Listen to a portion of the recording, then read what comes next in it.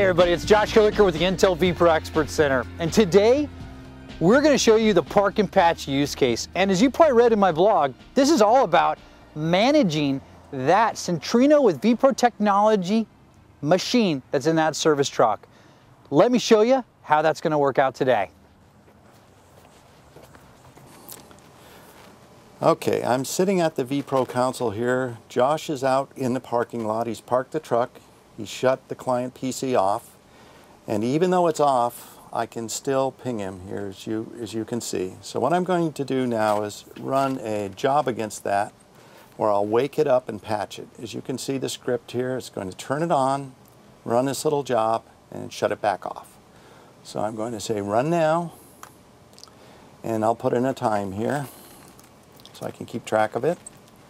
I'm going to pick that computer that's out there in the parking lot, say OK, and launch it. Now we can do a couple things here while this is going on. I'm going to check the details on this job.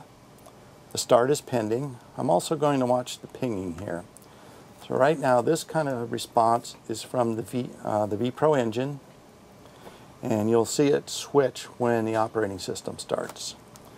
So we'll keep an eye over here and also here to refresh, to watch. Hi, it's Josh Hilliker, and hey, we're doing park and patch, as you know. And now I'm in the front of that service truck. And here we got a CF19 Panasonic Toughbook.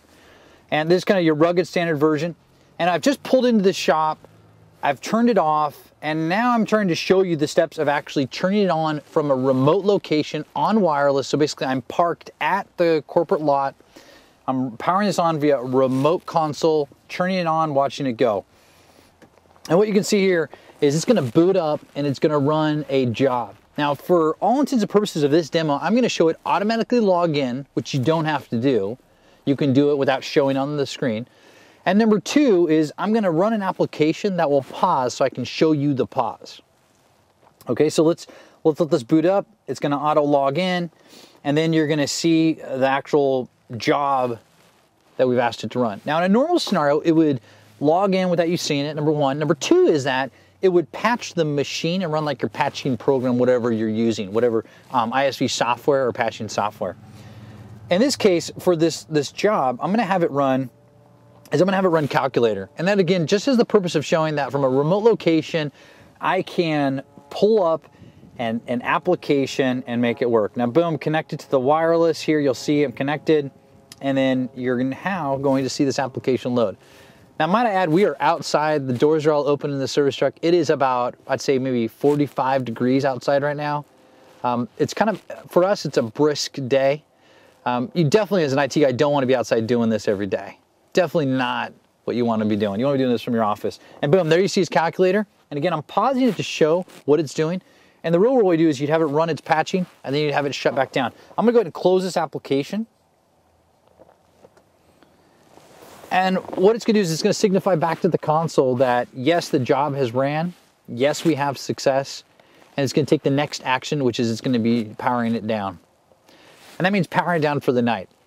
Now, what I'll show you in the blog as well, and it may be the next blog or the blog after, is I'll show you the type of equipment we're putting in line between the laptop and the cigarette lighter to see how we're doing power management, how we're able to keep this on with enough power that the laptop for a few hours thinks it's on plugged in power versus battery power, so I can do what we're showing here today. You can see now I've lost the ping. What's happened now is the vPro engine has stopped responding. Now we're waiting for the operating system to come up and respond, and you'll notice when it does, the time to live will change.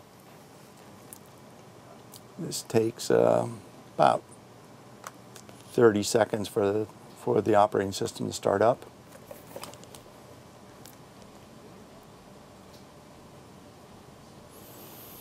And I'm only running this on a single machine now, but I could run it on many at the same time and run this at night. I can see that the machine's been turned on here. The OS hasn't come up enough yet to respond back with a ping yet. But the next thing that'll happen is a script will run. So let's watch this.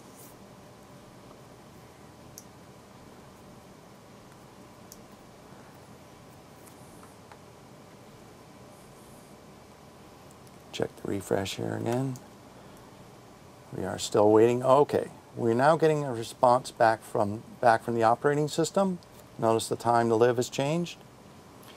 So the task is now running on Josh's system out there in the parking lot.